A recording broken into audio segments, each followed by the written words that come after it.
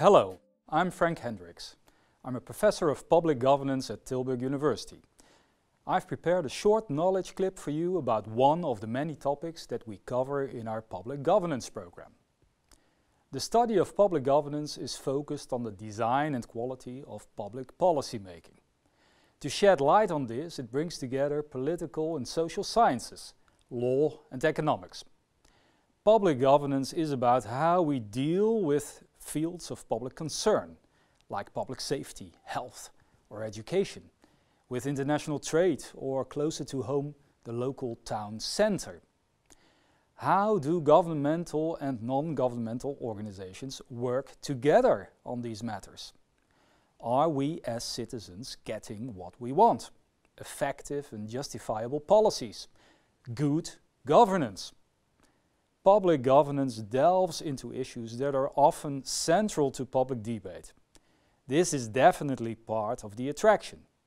I could give many examples, but for now I will take just one example of a topic that has stirred public debate in recent years, namely the referendum as an alternative, direct way of decision making. Is the referendum a blessing for democracy, as some say? Or is it a curse for governance, as others claim? Take the much debated Brexit referendum in the UK, or the referendum in the Netherlands about the association treaty with the Ukraine, in Greece about the financial problems with the EU, in Hungary about immigration, in Catalonia about independence, or in Crimea about unification with Russia.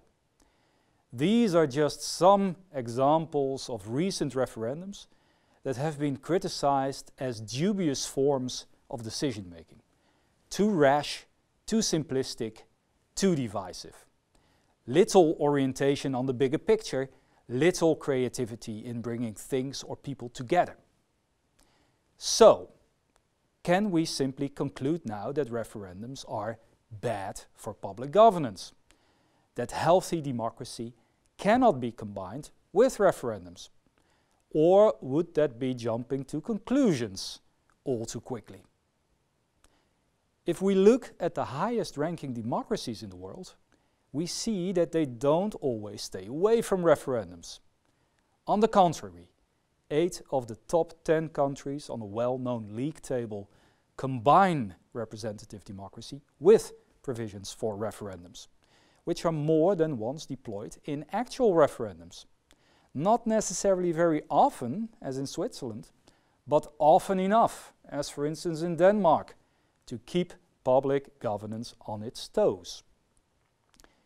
As we have seen in Ireland, referendums can sometimes actively force a breakthrough on politically frozen issues like abortion or gay marriage.